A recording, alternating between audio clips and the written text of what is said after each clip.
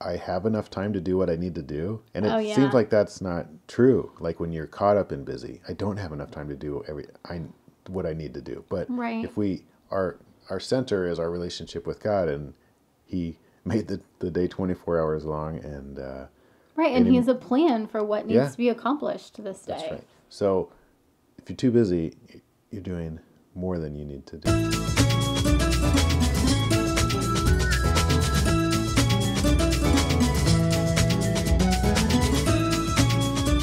Hey, everybody, and welcome to Epic Everyday. I'm Liz Frerichs, and this is my husband, Evan. Hello. And we're so glad that you're here today. As you guys know, this week we're talking about busyness and how the CSCs relate to busyness, because that's really one of the main reasons why we started this podcast. Yeah. To combat a beast. Yes. To combat the franticity, the franticness of life in our culture. Kind of the idol, really. I mean, it's like we were talking about yesterday, I think, how prideful we get when we're busier than the next guy. I totally got less sleep than you last night. You did. Not that I'm boasting.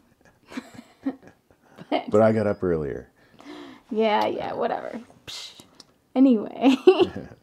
So on Monday we talked about being calm. And on Tuesday we talked about being surrendered. And since today's Wednesday, we're going to talk about being centered. Yeah. Since that is the third CSC. That's right. So when I think of being centered, I don't know. Since Tai Chi is a moving meditation, it's real easy to imagine what that feels like when I'm walking or something. And maybe if you have experience with that, but moving from the middle of your body behind your navel, or even down into the floor. But Right. So the thing about, I don't know, I guess I had this idea where centered doesn't mean still. Like a statue is centered, but they don't go anywhere. But we're alive. We're flesh and blood, and we're built to move. What were you gonna? Oh, I was agreeing with you. I mean, last night in my Tai Chi class, that was one of the things that hit me, that balance is something that you're never, like, it's not something that you're like, yay, I'm balanced and now I'm done. Like, you have to be balanced in this step and this step and this step. And if you miss a step and you get out of balance, you just get balanced in the next step. Like, It's not a big deal. And how, being centered, I think, is that way in a lot of ways too. Like, you want to move out of the essence of who you are and involve your entire self. Mm-hmm. And you want to move. We don't want to get stuck. Right. Yeah, definitely. It's way too easy to be like, this is who I am. I'm not changing, you know, or just to be in a situation that isn't conducive to who you are. Mm-hmm. That's stifling part of who you are, Yeah.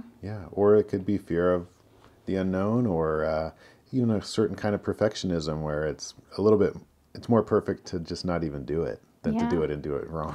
Oh yeah, I struggle with that. Yeah. I mean, that idea that like you have to do it right the first time. So if you're going to make a mistake, you better not do it at all. Yeah, me too.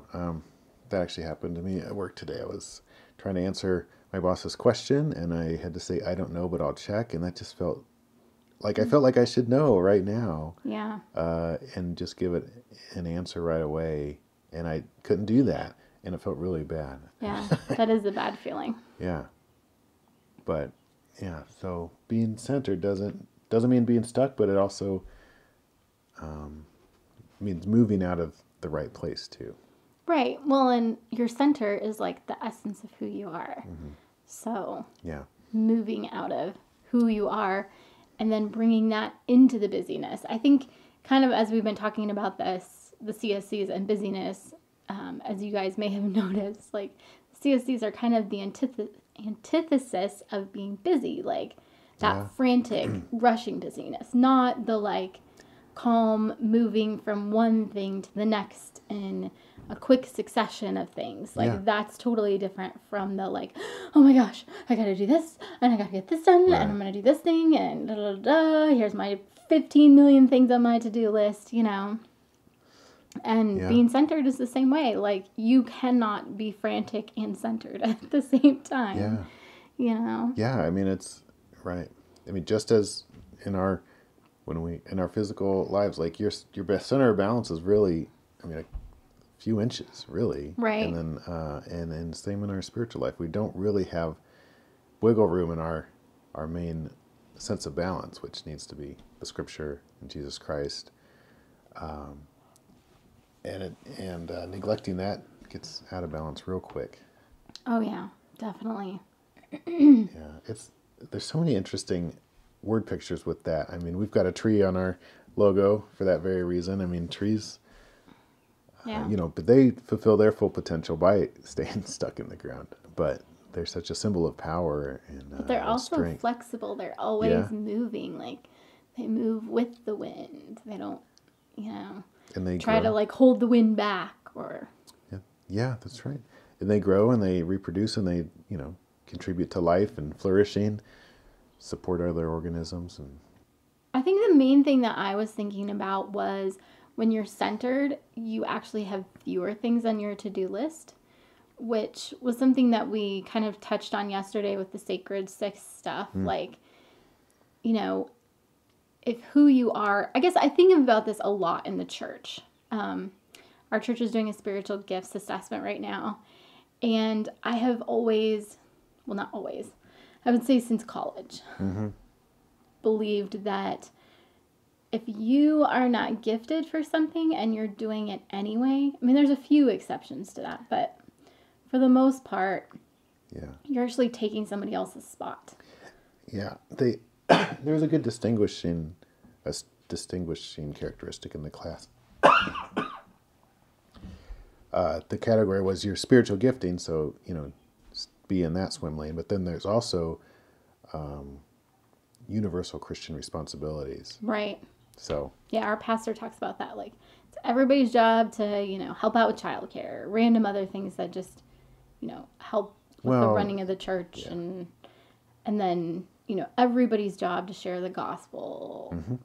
Everybody's job to pray, you know. You're right. Yeah. But, like, just because you have the spiritual gift of prayer doesn't mean, or if you don't have it, it doesn't mean like, ooh, I'm off the hook. I don't need to pray. Yeah. How are you connecting that to centered, though?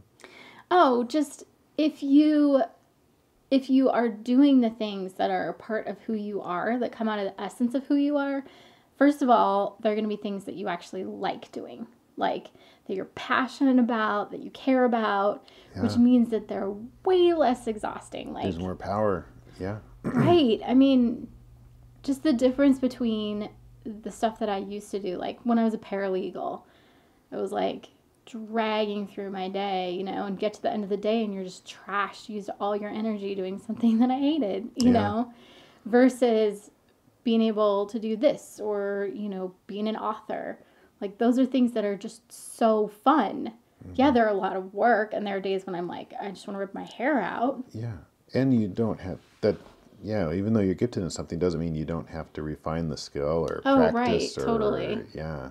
I mean, one of my top ones was music, and yeah, I've been playing more lately, but when I wasn't before, you know, like last year versus now when I play almost a couple times a week, there's a difference. Right. Doing it, you know, consistently versus not doing it at all, and then expecting to just come in and still be awesome do it.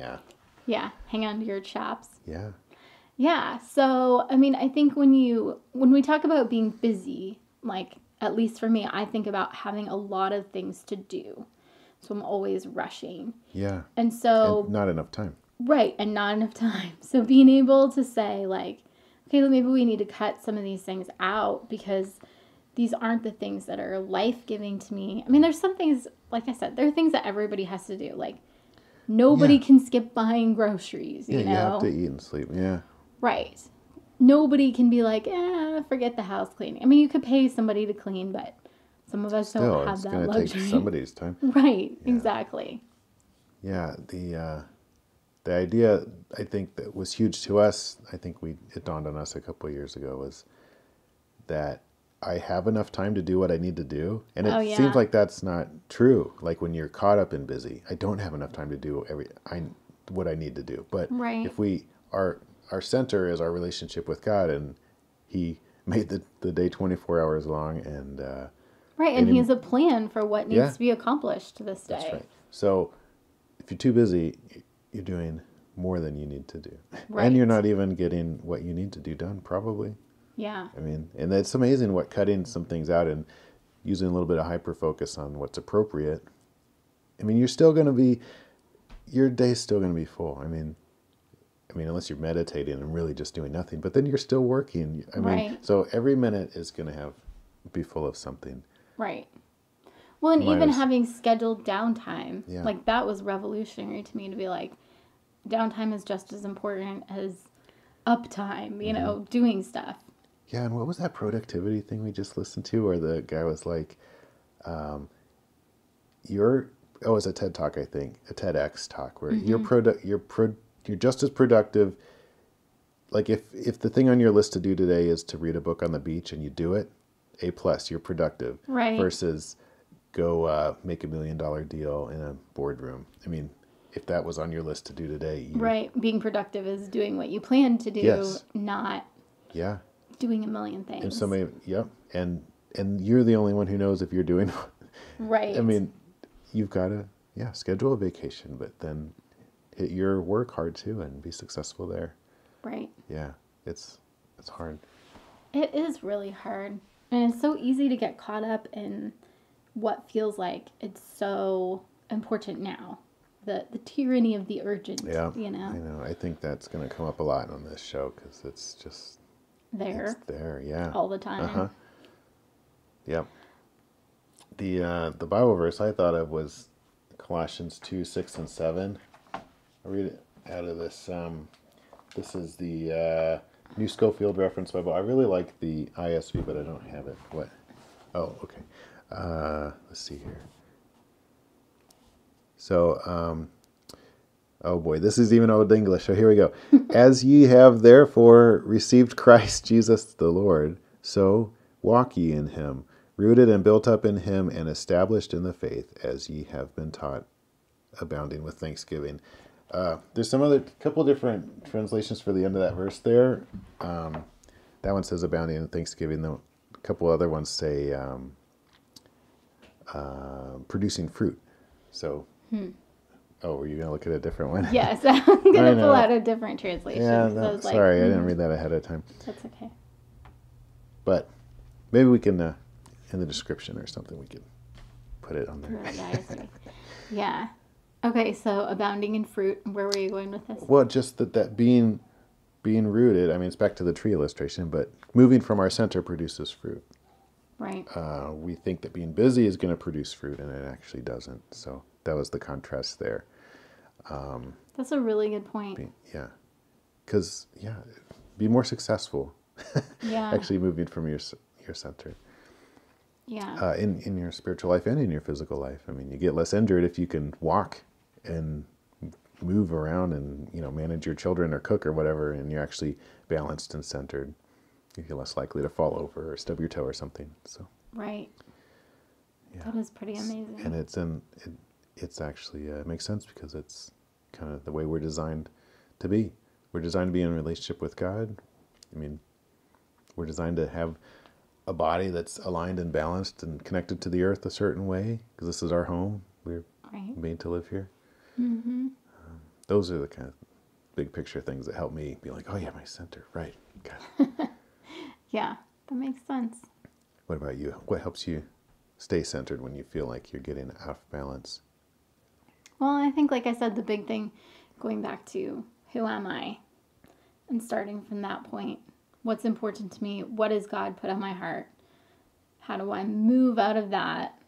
And then, recognizing when I make things on my to-do list, like I said yesterday, being able to say, this is why I'm doing this. This is connected back to this other thing that I'm passionate about. You said you were going to take something off your list that's been on there for years. Mm-hmm. And that's getting closer to center right there. Right. Yeah. Yeah. So, I think that's been one of the most helpful things for me in terms of what is centered. Yeah. And I think this idea of you don't just figure it out one day and then you're good to go. Like we need to be examining ourselves in prayer and asking for wisdom all the time, because we're going to grow and change. Our life situation's going to change, whether maybe you get married, maybe you have children, maybe your children move out, maybe your spouse dies or you get divorced. I mean, these are things that change where our center is, and God there's still a center there to be on. Right. Well, as long as we're being intentional, I really think that's where the rushing comes from, when you lose that intentionality. Yeah. And you're just like, okay, I just got to do the thing for the sake of the thing, instead of connecting it back to, I'm doing this on purpose and here's why. Yeah. So, yeah. Final thoughts? I think that's it. All right. So. Well, in the future, I'll try to have a better, well, not better. I love this Bible, but reading it out loud was a little goofy. So, we could talk about Bible translations someday. There's lots of good options out there. Okay. Chuck Missler says the most important Bible translation is the one you use. Yeah, definitely. All right. Well, as always, if you guys want to get a hold of us, hit us up on our Facebook page. We'd love to hear how the CSCs are working for you guys. And you can message us on Twitter. Evan's handle is @akindoflying. And Liz's is eLiz Frerichs. Yeah, we'd love to hear from you. Questions, comments, whatever. Suggestions of topics. Yeah, that's right. So thanks for listening. All right, we're praying for you guys. We'll talk to you later. See ya. Bye.